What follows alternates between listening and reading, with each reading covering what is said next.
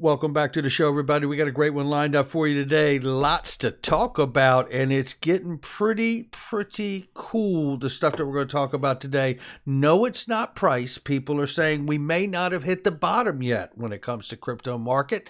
But you know what? There's a DC insider that's a former Ripple employee. This is the next 2 weeks could be very important on the Hill with Congress and crypto. Why don't we just roll that beautiful intro? This is Digital Perspectives with Brad Kimes. Subscribe for new content notifications. Now, here's Brad Kimes. Come on in. Welcome back to the show, everybody. You can follow me on Twitter at BackupBradley above at the top of the screen. Everything that we're talking about here today, $1.279 trillion for the crypto market cap. It is unimpressive. Right. And right now we're seeing a little bit of gains on the day, whether it's Cardano at 11.55% on the 24-hour, Bitcoin at 6.4%, Ethereum almost 9% gains on the 24-hour, and XRP up 5.71. It was 6% on this morning video. Let's go ahead and look at the range right now for XRP. Ranging on the low end at 52.23, ranging on the high end at 56.12. We're currently sitting at 0.5580. There you have it. Numbers are brought to you by I Trust Capital, ladies and gentlemen, the best crypto, gold, silver IRA. And if you have a crypto IRA with someone else, you can move it for free to I Trust, and the gains are ridiculous. Check it out. Tax-free, tax-deferred.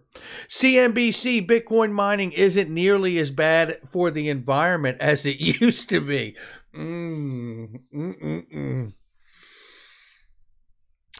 Where to begin? All right, look, we have seen a major push from China to squash Bitcoin mining. A lot of that has come to the United States. We covered a graph or a chart not long ago, maybe last week or the week before, that said a good portion of the mining has really migrated to the U.S. from China. I do not think it is an accident that as the Chinese government gets closer to a full implementation of their central bank digital currency, the digital yuan, I do not find it an accident that they want to squash Bitcoin mining.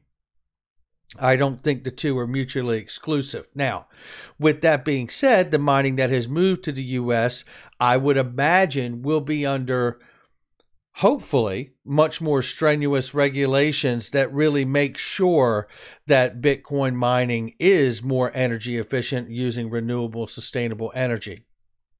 One thing I would like to get rid of is carbon credits, because carbon credits is basically, well, I'm just going to pay a fine, and it says that I'm carbon net neutral when I'm actually not. I've just paid enough money to say that I am.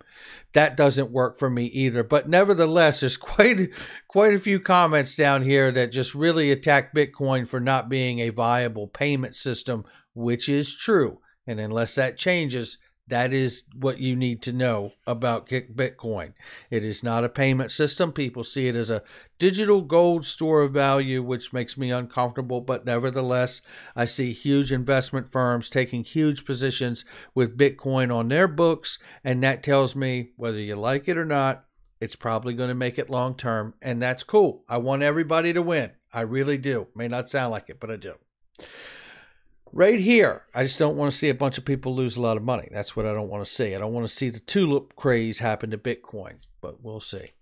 Michael Val 5 Links is a Hall of Famer. If you're not following him, you should. One crypto sector set to disrupt the entire financial system and global business model, says macro guru Raoul Pal. I'm a fan of Raoul Pal, Real Vision Television. Make sure you check him out. And what he's talking about here, I'm not going to read this whole article to you because I've already done it. But this is him talking about the impact of NFTs, just for an example of a portion of this market that can be hugely disruptive in many, many different areas, going beyond just art and intellectual property. And I agree with him completely. I think NFTs are going to be hugely impactful in the entire world, where they can find use cases for even going outside of art and intellectual property. But, you know, to that end, I would say that we have regulations to deal with, right? And that's what we're waiting for. And in just a second, we're about to get into a whole host of information here from Ron Hammond, who was the original drafter and architect of the Token Taxonomy Act, a former Ripple employee, and he has some very powerful comments for each one of us to hear in just a few seconds here. Really quickly, though, we do want to brush up over this for anyone who's not up to speed what's going on here. Recently, in a separate case with CoinSchedule and the SEC, two SEC chairs, which you're looking at right here, Hester Peirce and Elad Roisman, had it in them to stand up and issue the clarity in that particular case that, in fact, there is a decided lack of clarity here for market participants around the applications of securities laws to digital assets in their trading. There was many other comments made, but this just sends it home for you here to get everybody caught up to date and how the Howey test to such assets is not crystal clear. So we know that the SEC now has acknowledged, in another case, at least two of the 5 chair members that would vote on things have acknowledged that there is no clarity, and yet somehow the SEC is suing Ripple over XRP because they feel in that particular case they are clear as a bell. This is going to add more problems going forward. We know that the Ripple crew has taken this advantage here, and they have immediately moved to dismiss Brad and Chris Larson's case using those comments. I would imagine it will be applied to Ripple at some point in the future here as well. But that's to catch up on the case right now. And July 27th, in another 6 days, is when William Hinman is to sit for his deposition. Now, July 28th, we had a deadline issued to the SEC from Elizabeth Warren in Congress responding to Gary Gensler's call to action. Stay with me. We'll be there in just a second. Bank of Korea selects provider for CBDC blockchain simulations. So they're moving forward is what we're talking about right here. And I want to quickly move to this and show you someone else is moving forward, which is the Central Bank of France and Tunisia in a wholesale cross-border CBDC trial. Oh, you're going to want this. The experiment used blockchain-based wholesale central bank digital currency to carry out wire transfers between commercial banks in each country instead of using SWIFT. Things that make you go, Remember this? We covered this about a week and a half ago here.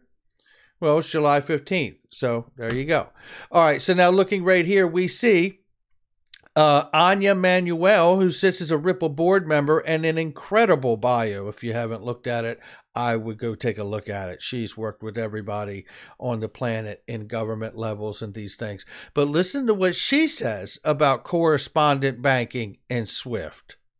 Go off video, but I'm happy to pick up exactly where Sandy left off, because when you're talking about financial inclusion, mobile payments, all of those issues that Sandy was just talking about, China is in the lead. We talk about the tech race with China. In this area, they are just ahead of us. Sandy said that in 2017, something like 22 trillion of transactions were done through mobile in China. Well, last year it was over $45 trillion. That's more than twice as much as when you add up all of the transactions that Visa, MasterCard, and PayPal do. That's an impressive number, by the way. That is just by comparison. So China is clearly in the lead. They've also done, and it's gotten a lot of press recently, they've just rolled out pretty much the first big country digital currency, central bank digital currency, the digital yuan. And it's going pretty well. They've done 6 or 7 million transactions, billions in RMB value. They're still in the testing phase. It's an interesting system that's help with financial, exactly as Sandy talked about. Many Chinese have bank accounts, and this is one way to get them into the formal financial system. This being China and an authoritarian country, it also has a little bit of a dark side. So there's no privacy at all. All of the data is centrally controlled. And the Chinese central bank now, with any transaction with the digital yuan, has perfect insight into who is sending what to whom. So that means no dodging the capital controls when people are trying to get money out of China. It means that you can discriminate against people if they're not high on this Chinese social credit score. You can surveil them financially, all of those things that in the West we wouldn't really like. But it's moving ahead, and it's moving very quickly. And an important piece of this, the China digital yuan, is that it also allows cross-border transactions, so international payments, exactly what we do here at Ripple, without touching SWIFT or That's powerful. Listen to what she says here, because this has been a narrative we talk about a lot on this channel, as well as the incentive, the pressure that's being put on the rest of the world by an authoritarian government like China, releasing and moving out and being a first mover advantage here in the digital asset space with CBDCs. the international correspondent banking system. That is super important because through SWIFT, the US and the West has basically had a system in place. If you don't do what we want, Iran or North Korea, you won't have access to the international banking system. People won't bank with you. Well, that is becoming less and less powerful, partly through the digital yuan and partly through other innovations where people are just going around SWIFT because it's slow and inaccurate in all those ways that Monica and Christina are about to talk about in bringing payments out of the digital era. And just a reminder too, talking about using the digital yuan is one of those assets that they could use to try to bypass the SWIFT bank wire system. And, let us not forget that the BRICS coalition is Brazil, Russia, China, India, and Africa. Right. So that coalition and the strength of the digital yuan, it's not just about China and their forward motion. It's about the impact that they could have serving that coalition as well. Keep listening. But this is a really key point because Ripple is really at the cutting edge of this. So you guys should all be really proud to work here. 75% of big global banks, especially US ones, are pulling out of the international correspondent banking system. Well, there it is. There it is. 75% are pulling out. Well, these two banks might be some of that 75%. That's Anya Manuel from Ripple telling you what the scoop is. 75%, and a lot of those are American banks, she said, that are looking to pull out of SWIFT. What could replace it? RippleNet, ODL. That's what could replace it. And if you've been in this space long enough, you may feel exactly how I do about it. It's going to. Let's take a look here. Elizabeth Warren gives SEC July 28 deadline to figure out crypto regulations from their side of the table. Why? Why July 28th? What's going on? Remember this guy? Ron Hammond. Shout out to Ron Hammond, the architect of the Token Taxonomy Act.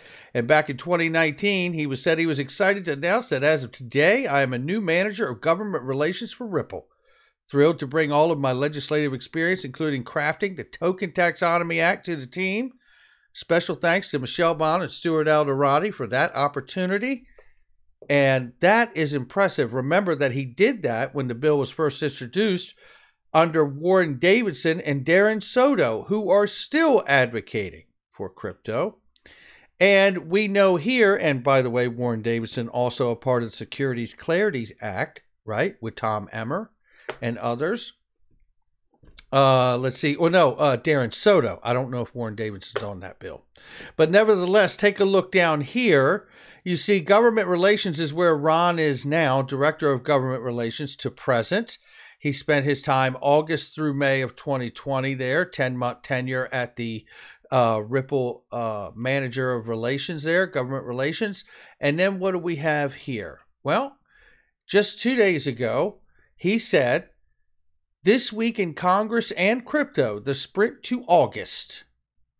These next 2 weeks are some of the busiest days on Capitol Hill, and this also applies to crypto. While many things aren't public yet, and we discussed this about back channels, behind the scenes, right? There is a lot happening behind the scenes that the industry needs to be ready for.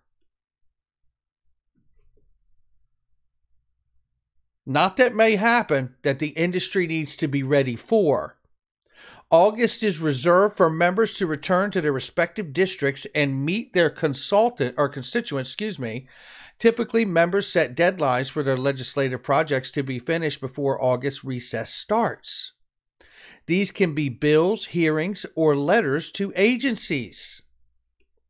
In addition to setting deadlines for legislation, some members use the last week of July to meet with industry leaders to springboard legislative projects ideas that the staff can begin to work on during the August recess. For crypto, both scenarios are occurring this week. Come on in, Ron Hammond. Since these initiatives aren't public yet, I'll speak at a high level, but I can confirm there is a sprint to get at least 1 to 2 more hearings on crypto in before August recess. This is in addition to the CBDC hearing in the House Financial Services Committee next week. On the legislative front, every day this week, we're chatting in person, finally, with members in both chambers on a wide array of topics that they are considering for legislation, including stablecoins, ransomware, custody, securities law, market structure, and DeFi. Finally, the deadline Congress has given regulators, the most notable being Senator Warren's July 28th deadline we just told you about to SEC Chair Gensler to respond to her letter regarding crypto regulation. What the letter says will tee off the staff's work for August. Things in D.C. have been rapidly escalating for crypto, and we will likely see lots of development, some public, others not, in the next 2 weeks. But know that if the general congressional business heats up, which it always does, then the staff will kick these priorities to September. Shout out to Ron Hammond. That's where we are on this day. We can't forget we're retail investors. We sit at the kids' table, like it or not, don't matter how big your portfolio is, because Ron's on the inside. Right? He's inside the secret dome, and we appreciate you, Ron, very, very much. Taking a look here, trading legend Peter Brandt shares charts showing that Bitcoin may continue declining. Crypto quant data, things do not look good for Bitcoin. Spot reserves on exchanges are increasing. Derivative reserves are decreasing. Stablecoin reserves are increasing. So there you have it. There may be more downside before we see upside. And that's why we pay so much attention to the fundamental news complemented with technical analysis. That's going to do it for us. This is getting good. This is the kind of stuff I like to hear about. And maybe, just maybe, hey, I'm the eternal optimist anyway. Maybe, just maybe, we will see some kind of legislation that will allow the innovation in this emerging market to absolutely blast off without any more interruptions from the market regulators that oversee it. All right, that's going to do it for me. Make sure you hit the like and subscribe. Leave a comment below. I do want to tell you right now, don't forget about it. Linqto, they get this legislation in place. This market goes nuts. We all might be accredited investors. How about that one? Make sure you keep an eye out for these things. They do not last long on this platform. If you're not accredited, reach out and contact them. They will help you understand what you need to do to become so. So there it is. I will catch all of you on the next one.